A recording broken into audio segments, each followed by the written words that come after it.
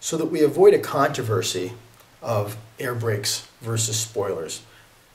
Spoilers are technically this device in the front, which fold up out of the wing of a full-scale aircraft, destroying the lift and making the aircraft settle. Air brakes come up out of the wing in a vertical fashion, destroying or actually creating drag on the aircraft, therefore making the aircraft settle. For practical purposes and continuity amongst our group, we're going to go ahead and refer to our devices as spoilers. That's what everybody refers to them as, and we're just going to continue with that just to avoid any kind of confusion. Now we're going to talk about a few common mistakes and errors that happen with installation of spoilers, and also problems that will develop over the season of using spoilers. When the spoiler is deployed, it comes up into the wind stream. There's quite a bit of pressure gets pushed against the spoiler, so it's fairly common that they will over time start to snag just a little bit when you put them back into the slots. Simply what we want to do is we want to take apart the spoiler, and how we're going to do that is with the aircraft wing and the spoiler mounted into it, you're going to put your thumb and finger over the top of the spoiler right at this black pin device, and you're going to pull upwards on it. And you need to do it in a firm but gentle motion. And you'll notice that we were able to take the spoiler off of the pin. And we'll do the same thing for the other one, which is on the back side here. And we're going to lift up on it, and the spoiler is going to come apart. And as you can see, there's the pivot pins on the inside. Common mistake is people think that you're going to take the pins out, and that's not how these spoilers will come apart. Very important that you take the pieces as they come off of the spoiler and just simply set them aside. Now, looking at the mechanism, you can see that when you, again, deploy the spoiler, there's two pivot rods on the inside. These two pivot arms, we'll call them. When you depress the spoiler and it goes back in, there's a metal slide device that pushes them down and locks them. We'll talk a little more about this lock later. We're going to continue disassembling the spoiler. The spoiler raised, you need to pull out these black pins. These pins are very small, they're plastic, and they will get lost. So you need to be very careful when removing them, especially at the field. It's a great idea to put a little blanket underneath the aircraft when you're doing this. How you want to remove these pins is put your finger over the pin and lightly wiggle them out. And I do mean by lightly, you need to simply pull them apart, and you'll see the pin falls out. So we'll take the one off the front side too, and we'll drop the pin out of it. Again, note the orientation of the blade and set the blade aside.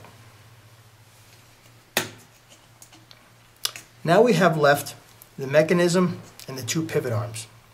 The pivot arms, as you can see, are attached to a metal rivet that goes through the bottom side. By putting your thumb on the forward side of it, the non-open side, and you click it forward, you can get it to release. And noting the orientation as you take it apart. Same thing on the front side. Now I have to take this clevis off in order to do that. So we'll take the clevis off, come back in, a little bit of wiggling, a little bit of pressure, but under control. We can take this pin off too. So there you pretty much have all the parts of the spoiler taken apart to be cleaned, lubricated, straightened, whatever the case may be, but always notice that I've kept the orientation of the parts the same on where they belong. Now that we've totally made a mess of the spoiler, let's go ahead and reassemble it. The reassembly process is a simple reverse order of what we just did. Start with the pivot pins, snap them into place. Okay.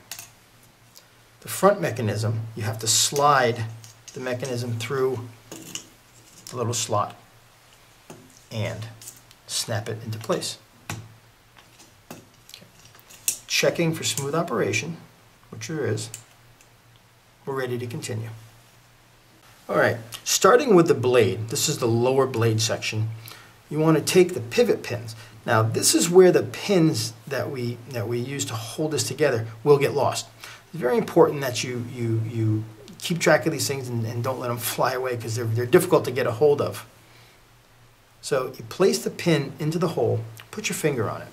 You're going to line the pin up with a hole in the arm. So one thing to remember is you're doing this to an aircraft wing where it's already inserted, so you don't have the luxury of leaning it back on an angle, unless you take the wing apart and you have somebody help you, which wouldn't be a bad idea. So typically what happens is when you're putting these back in and you have the wing set up, they fall into the bay. So with a pair of hemostats, you can carefully pull those pins back out. Make sure they don't hit to the end, because they'll go into the wing. The front pin will go into the hole, and again, line it up. Insert it. Now, these pins want to be pressed in fairly firm. You want to get them in there, but you don't want to put a pair of pliers on them. You just want them in firm and tight. At this point, operate the spoiler. Everything seems to be fine. Here's where I want to talk a little bit about how a spoiler will bind up on you. Those pins that we just placed into the wing or into the mechanism will loosen up over the season. When they loosen up, they will allow the blade to slightly come off. And as that comes off, it starts to catch up on things. It can catch on the edge of this. When you put the top mechanism piece on, and I'll show you this in a minute, you'll see that how the two blades will actually bind up on each other. Those are the common causes and the common errors. So to continue along, we're going to go ahead and put the top blade, and I'm going to just flip it over so you can see it here. We're going to put the top blade lined up with those pins. And simply you line them up, front and back. You're going to snap one in at a time, but we're going to line them up first. Snap it down, front one, snap it down. Now, all of the movements that you make when you're working with your spoilers, you need to be careful. They're thin aluminum, they'll bend easy, and the parts can get lost. So with a little bit of care, a little bit of patience, and you don't force anything. You simply snap it apart, clean the parts, put them back together.